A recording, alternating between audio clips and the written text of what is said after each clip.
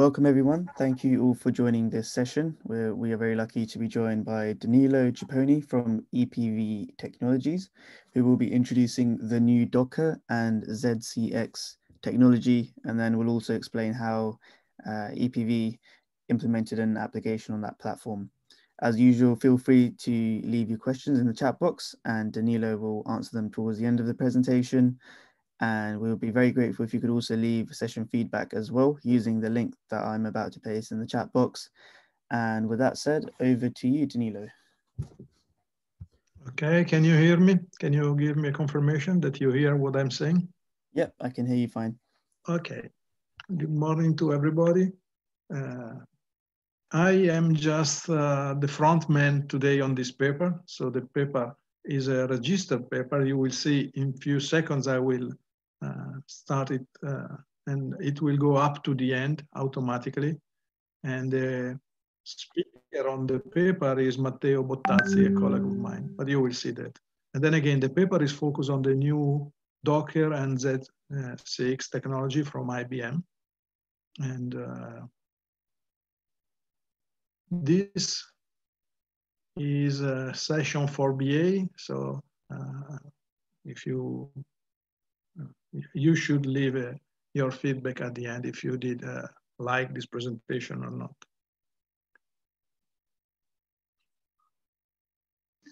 Hi and welcome. My name is Matteo Bottazzi and I'm one of the EPV developers. In this presentation, I'll show you the project of running EPV on IBM z/OS Container Extensions, or ZCX. The main goal of this presentation is to briefly explain what are ZCX and Docker, but also how EPV is planning to take advantage of these technologies. We'll talk about the EPV architecture in Docker and how easy it is to deploy and run EPV. Let's dive into the topic. One of the EPV's main advantages is that allow you to make z/OS performance analysis and capacity planning while running outside the mainframe. But with the new ZCX, which runs on the ZIIP processors, you can still save money while keeping your SMF data on z/OS, ensuring high standards of security and performance that no other platform can offer. The z/OS Container Extensions has been introduced in version 2.4 of the z/OS operating system. Probably the best feature of ZCX is that applications that in the past could only run on Linux, now they're able to run on z/OS as Docker containers, with virtually no impact on the general purpose processors. This way, EPV products can run on z/OS with no changes on the source code. Before explaining how EPV works with these new technologies, let's define them in a simple way. From a z/OS perspective, in this picture you can see how ZCX is structured. The first involved component is the ZCX virtualization layer, which lets communicate ZCX with z/OS. In fact, ZCX runs in a standard z/OS address space, an STC, which includes again the ZCX virtualization layer, a Linux kernel, the Docker engine, and the application containers. The Linux resources inside the ZCX address space are provided from z/OS in this way. Storage. The storage is provided through z/OS vs/am linear datasets. Network. The access to the network is an high-speed virtual same-host link to the z/OS TCP/IP protocol stack, and Docker instances are z/OS dynamic vIPA. Memory. It is managed by VSM, the Virtual Storage Manager, and the RSM, the Real Storage Manager. Processors. Virtual CPUs are provisioned as TCBs within the ZCX address space.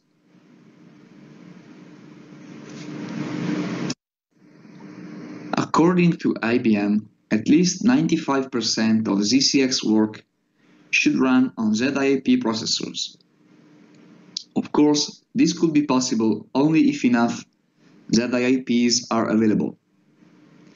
Because of the possibility to run on ZIAP, ZCX can also take advantage of simultaneous multithreading, or SMT. Docker allows software developers to create portable programs and wrap them in containers. Portable means that wherever you install Docker, your containers will work. The main difference between containers and virtual machines is that containers virtualize the operating system instead of the hardware. So, with containers, you can deploy new applications without the need of a brand new operating system installation. As you can see in the picture, Docker acts as a runtime engine to serve one or more applications.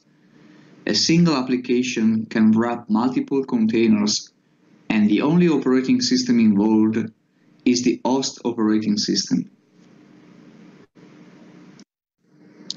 Of course, with Docker, you can configure your working environment and decide how the containers will behave inside it. You can share network, processors, and storage between the containers.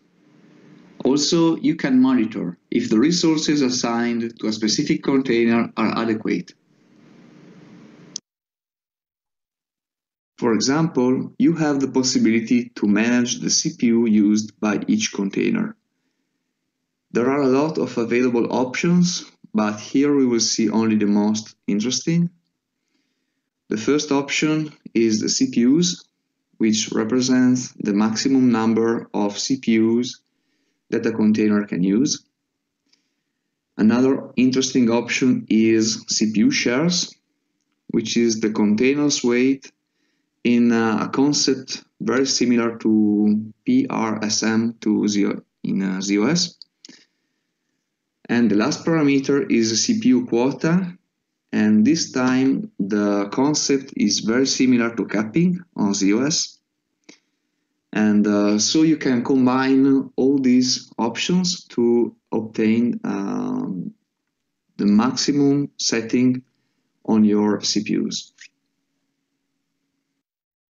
Of course, you can also define the amount of memory that a container can use and some other options about memory and containers. But again, in this slide, we only show the most interesting options. And the first one is the memory option, which is used to set the maximum amount of memory a container can use. And the other option is the memory swap, which is the amount of memory a container is allowed to swap to disk. Inside ZOS, you can define multiple ZCX address spaces and assign them to different service classes. SMF records like 30 and 72 can be used for capacity management activities about it. ZCX has hardware and software requirements. Hardware: IBM Z14 with GA2 driver level, IBM Z14 ZR1, or IBM Z15. And the software, even if it is a base element on ZOS, so you don't have to pay any extra license, you need to have at least ZOS 2.4 and ZOSMF 2.4. To install ZCX, you can follow the instructions contained in the Red Book from IBM, Getting Started with ZOS Container Extensions and Docker. You can also find the code of this Red Book in this presentation. From our experience, we can say that if you already customized ZOSMF, then ZCX setup is not a complex activity. And instead, if you have to customize ZOS SMF, it will require some more effort, especially for RACF definitions. Now that we briefly presented ZCX and Docker, let's talk about how EPV is planning to use them. Starting from ZOS, we define a ZCX instance named ZCX EPV. Then we put inside it 4 containers: FTP container, EPV container, HTTP logs container, HTTP HTML container. Every container shares some common storage areas. Let's have a look at what is the purpose of each container. The FTP container is basically a dedicated FTP server, and its main function is to send SMF data to the EPV container. The EPV container is composed by a bundle of EPV products and a database server. For example, a typical configuration could be EPV-Z-Parser, EPV4ZOS, and MariaDB as database server. Its goal is to take SMF data and produce HTML reports. The HTTP logs container is a dedicated HTTP server which allows a constant monitoring on the EPV activities through the EPV focal point portal accessible with your web browser. The last one is the HTTP HTML container that, again, is another HTTP server, but its purpose is to serve the final EPV reports that you can access with a web browser. Here the complete picture on how all the containers cooperate. Remember, we said that they share common storage areas, and this is the way they work together. The FTP container receives data from ZOS and put it in a folder. This folder is shared with the EPV container, where the EPV-Z-Parser is configured to read data from that specific folder. On the EPV container, the EPV products create log files and the EPV focal point portal. These files are created in a folder that is shared with the HTTP logs container. In this way, when you connect to the HTTP logs container, you can browse EPV focal point and monitor the EPV activities. On the EPV container, the EPV products create the final reports in a folder which is shared with the HTTP HTML container. In this way, you can access them through a web browser by connecting to the HTTP HTML container. To better understand the architecture, let's have a look at our ZCX test environment. So first of all, we connect to the ZCX IP address we set up during the configuration of ZCX, and then with an SSH connection we log in. After the login, you should see the following message.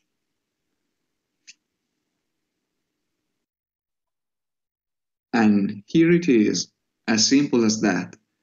So once you log into ZCX, you have access to all the containers you defined. And starting from this single connection to ZCX, you can issue commands to each container. So for example, you can connect to one container and have a look at the processes that are running inside that container. And also, for better understanding the architecture, in this case, we just issued a docker ps no trunk command, And in this way, all the available containers are listed and a lot of details are provided about the containers. So the container ID, the ports, the names, and also many other details that we removed to better fit the screenshot in this slide. Maybe you're wondering how difficult it is to get started with all this stuff. So let's talk about the deployment. If you have an internet connection available, then the easiest way to deploy is to connect to hub.docker.com and pull our project. Otherwise, if you don't have any internet access, you have to manually load our project in your Docker environment.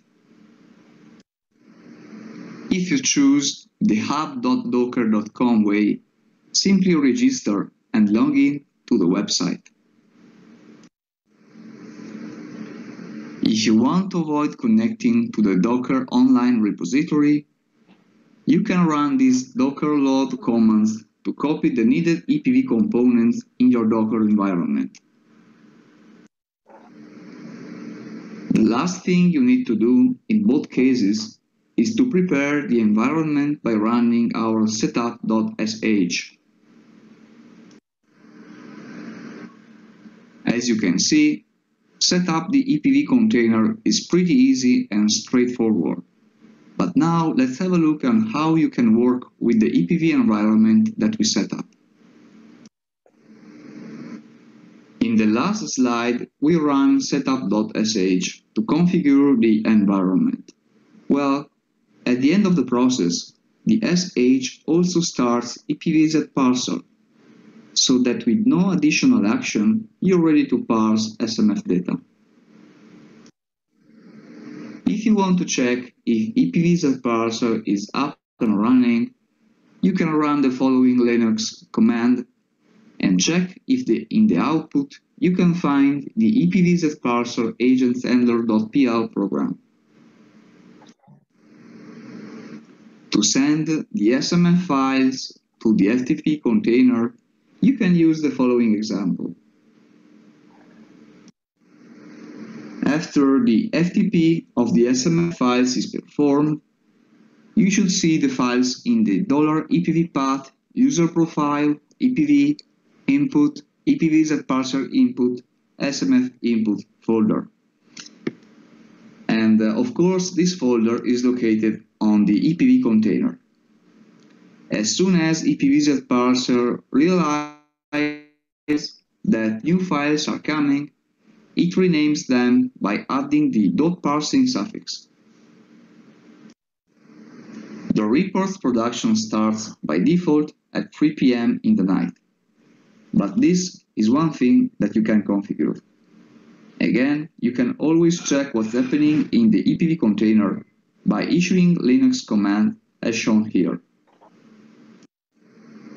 To monitor all the processing, you can use your browser to connect to the HTTP logs container where EPV focal point is being constantly updated.